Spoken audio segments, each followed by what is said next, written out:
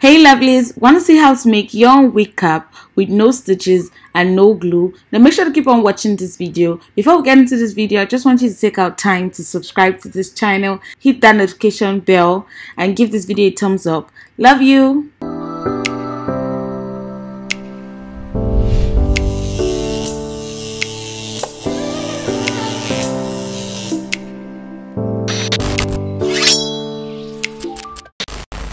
So hey guys, welcome back to my channel. I am Messi. So today I'm just going to quickly tell you the things you'll need for this tutorial. I'm going to need the crochet I'm going to be using. I'm using the twisting crochet for this. You can want to use the braid crochet also. You're going to need your crochet pin and also the cap you're going to be using. I'm going to be using this yellow cap. I just thought it was really cute and then I got it. I'm going to turn that to the back and then place it on my mannequin head. You just want to turn it fully to the back and place it on your mannequin head.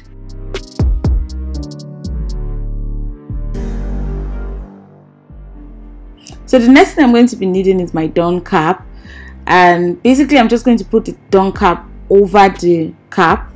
Basically I'm just going to put in the dawn cap over the cap. You want it stretched out as much as possible. You want it well placed. Then I'm just going to go in and pin that with my T-pin to have that really secured. You want to make sure to stretch it out properly before you pin it down. So basically I'm going to take my scissors now and I'm just going to cut the dawn cap. Basically what I'm trying to do is just cut it to the shape or the size of the cap itself, or the size of the hat rather. So I'm just doing this little by little because I do not want a situation where I find out that I have actually overcut. So you just want to do this little by little, step by step. So I'm going to stitch down the side I've cut. All I do, first thing you do when you want to stitch is make sure you tie it, because if you don't tie it, there's a possibility it could end up losing. And you know, when your first stitch loses, there's a possibility everything can come unraveling. So you want to make sure you tie it properly and have it locked properly.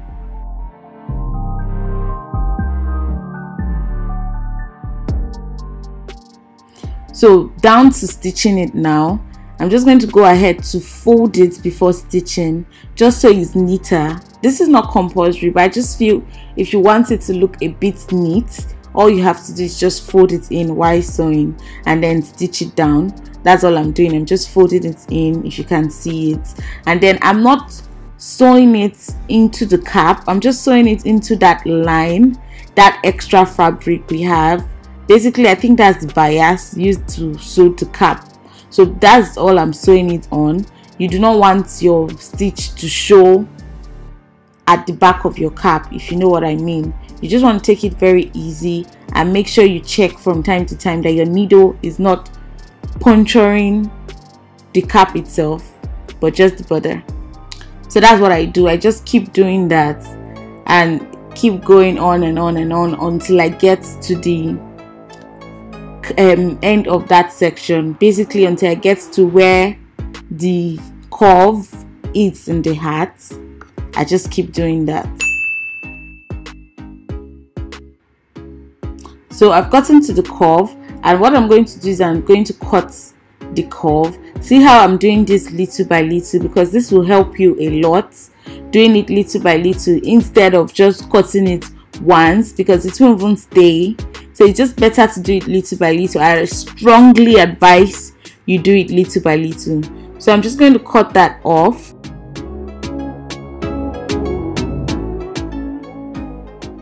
So after cutting that off, I'm just going to go in to sew again, obviously, but I just want you to take note that I'm also going to fold that edge. So from the end, you want to start folding it so you can be able to fold it continuously, if that makes any sense.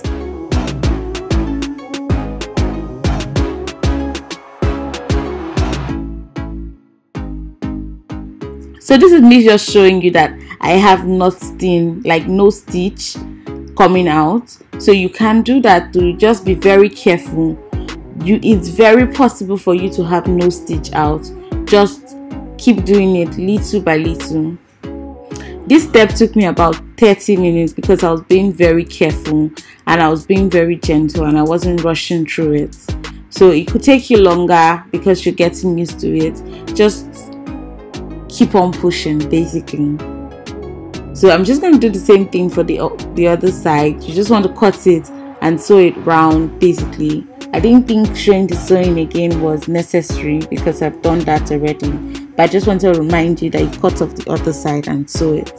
So another thing I'm going to do is that I'm going to sew on this line, not on this cap. I was just showing you where I'm going to be sewing on the cap. I just have to stitch that down because the weight of the crochet is going to weigh the wig cap down, and if it's not stitched, the weight of it will pull the cap down. I don't know how to explain that, but it's just very necessary that you stitch this place. All right, you could stitch anywhere that has that fabric, that extra fabric, so it doesn't get on the cap. Just make sure to stitch it so that your crochet doesn't weigh down the wig cap itself. So that's it, guys. I'm practically done with putting in the dome cap. It's as easy as that. So I'm just going to get into crocheting my extensions now. The thing about this, what I noticed is I shouldn't have started this low. So make sure you don't start this low. I just think it didn't look as appealing as I want it to look because I started this low. The knots were coming out when I wore the cap. It wasn't so bad, but I just feel it would be much better if you started it higher than this and not as low as I started crocheting it. So if you take it higher, a bit higher than this, it will be so much better. That's just my observation.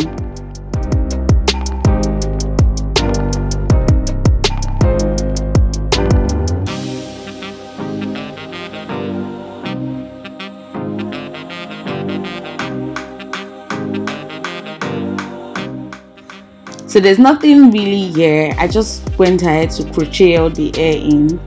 And one thing you want to also do is to cover up that back. So you want to go in and crochet that back as much as you can. You can see my spacing isn't properly arranged because I started too low, like I told you. So if you don't start as low as me, your spacing should be really well arranged. I just started too low and I really wanted the hair to be scanty because if you know on this channel, I do not like full hair. So I really wanted it to be scanty, and then I didn't just have the strength to start losing everything. So well spaced, space yours very well, and then it will turn out perfectly fine. This was still actually very perfect if you ask me, but I just think it could be better. So this is what it's looking like. This is how we've covered it.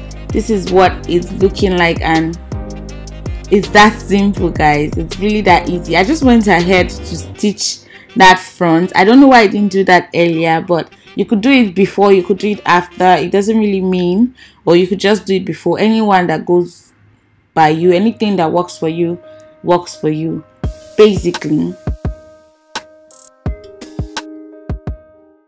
Hey lovelies, so we're done with the hats.